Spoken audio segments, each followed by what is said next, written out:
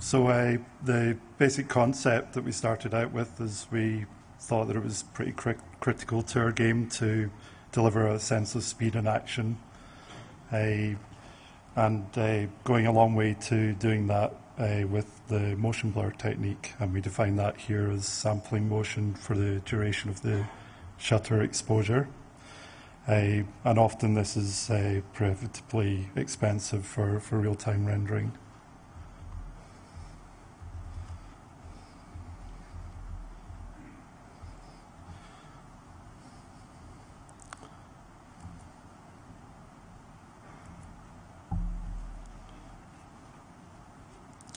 So I'll start off with an example just to give you an idea of what's happening. So initially with zero velocity we have the full resolution texture sampling with all the details faithfully represented. As we accelerate, the velocities increase and the texture on the road and the environment begins to blur, and also with the movement of the cars relative to the screen space. And while you're watching this, see if you can identify any artifacts or issues to do with disocclusions or semi-transparent sampling.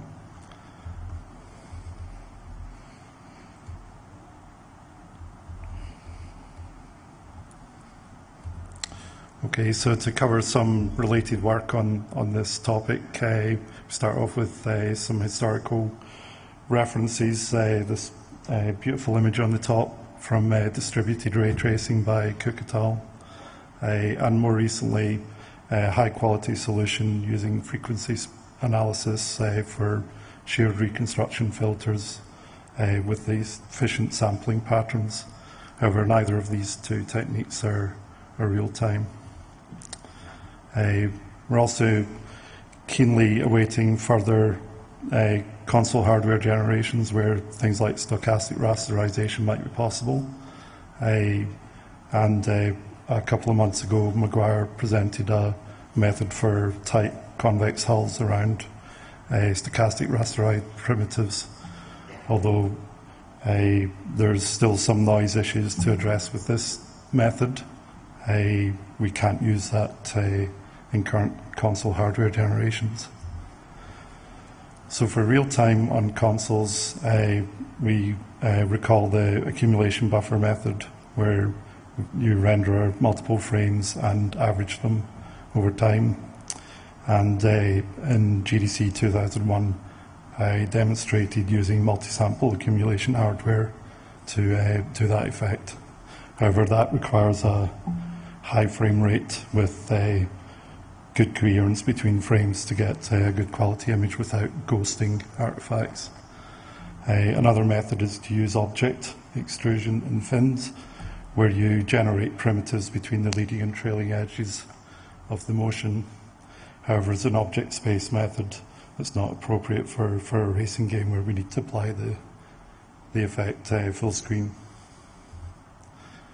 So two more techniques, image space post-process, which samples velocities in a velocity buffer, and anisotropic texture space, which samples along the velocities within the texture sampling, and we use a combination of these techniques. So to begin with, image space motion blur involves computing the per pixel velocity based on reprojection the previous frame's position, and we store this in a 2D velocity buffer. And this is shown here with blue and green representing x and y axes. We then post-process this buffer with the current single frame, sampling the resulting image along the direction of the velocities with a blur kernel. Just show an example of this. This is a half-speed playback showing the image space post-processing sample. So as an image space process, we apply the blur to both geometry and texture boundaries.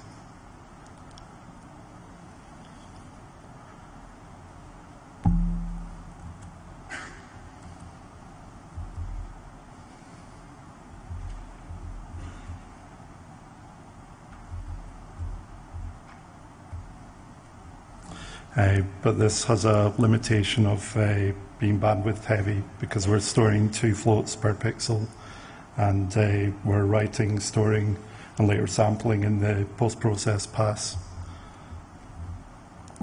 So we introduced the idea of vector motion IDs, where we assign one ID to each distinct rigid motion in the scene.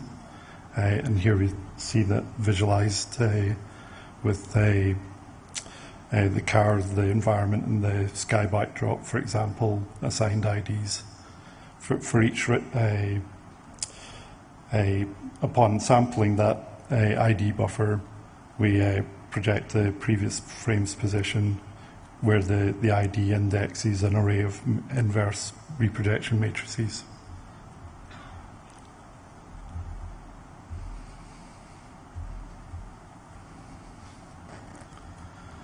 So just to see that in the video.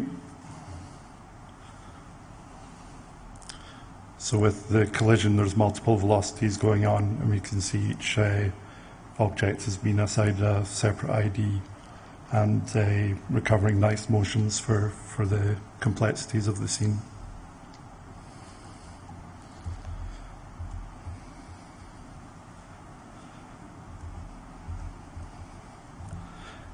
So this reduces our bandwidth requirement to 5 bits per pixel, allowing for 32 motions within the scene.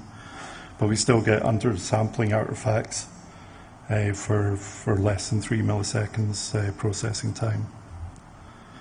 So this is where we apply our adaptive sampling according to the velocity across the screen.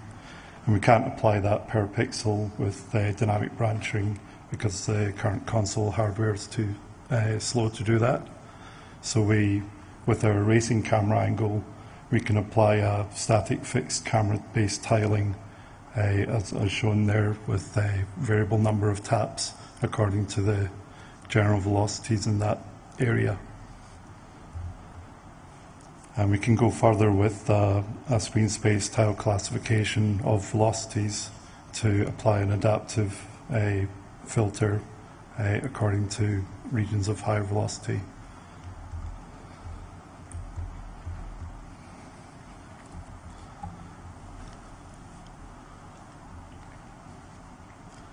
So this is showing the example with adaptive tiles. So in the distance, 1 sample per pixel. In the foreground, 8 samples per pixel.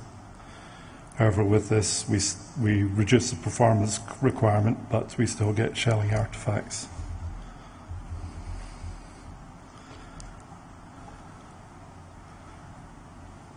We could have applied a recursive filter in image space, but there's an additional cost associated with that for each resolve of each pass. So instead, we look to texture space motion blur to get the further completion of the effect. So here we apply anisotropic mid-chain sampling along the direction of motion into albedo normal map textures, and this acts as a kind of pre-computed blur kernel that's just sampled online. And as we combine this with the image space sampling, we can do a fast approximation using a MIP-LOD bias. This results in some excess blurring, but is significantly faster than the anisotropic texture sampling. So let's have a look at some comparisons of performance.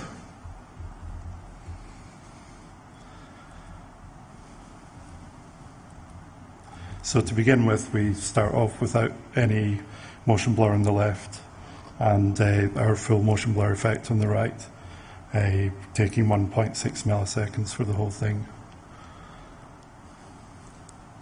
If we add image space sampling with a fixed sample rate of 10 per pixel, 10 samples per pixel, we end up with roughly 3 milliseconds for the image space pass.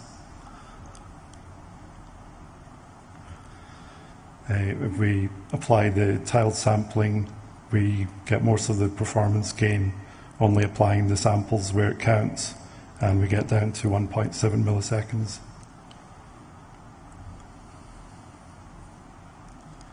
And with texture space, we complete the technique with good quality on the foreground, and we're slightly faster as we're sampling a lower MIP chain level, so we're making better use of the texture cache.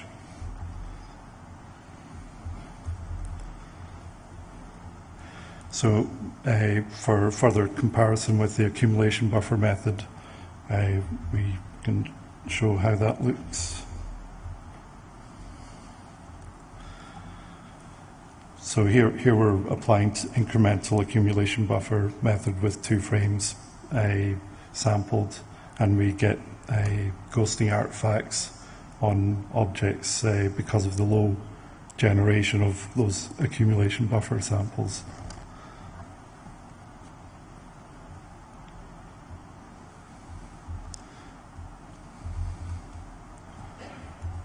Okay, so there are a few limitations with this technique. If we want to address semi-transparent objects, some shadows, skinned animation, we need multiple motion IDs per pixel, or multiple velocities per pixel. And we address that issue in game by, for semi-transparencies, for example, by reordering layers. So the flare from the headlights is drawn after the motion blur effect. And in other cases, we just clamp velocities according to the camera scenario. We also have an artifact on near clipping with our inverse projection math, and it's too slow to apply that per pixel clip in the hardware, so we just again scale according to the camera. Finally, for disocclusions, we really need to sample visibility over a number of frames to combine into the motion blur effect, and there's a number of possible solutions to that, possibly not real time, and going back to the video at the start, it was quite difficult to see any disocclusion artifacts, so it's a low cost benefit for us. So in conclusion, we've got a very fast and good quality motion blur that's useful for games, and in the future we're interested to look at reprojection with frame coherent accumulation buffer. Okay, thanks.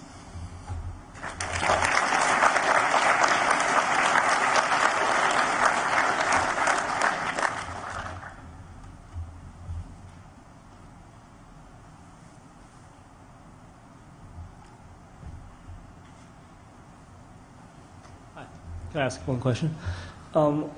So we've been doing a lot of work on the stochastic rasterization front at Stanford. So the question is, and we totally buy that there are many other ways to do it that might be perfectly acceptable, but from the game developer's perspective right now, what does the stochastic, or sort of the more traditional way of doing things, buy you that this kind of stuff doesn't? Now, I know the last slide said there's little upside in a racing game, but I'm going to sit down, but I'm just curious about the perspective looking forward from the game developer side. Mm-hmm. So yeah, with stochastic rasterization, we think we can address some of those limitations that we identified and came across during the development of the real-time method. So handling disocclusions, transparencies, those are the kind of still problem areas with the real-time solution that we have. So that's why we're interested to see where we can get a little more help from the hardware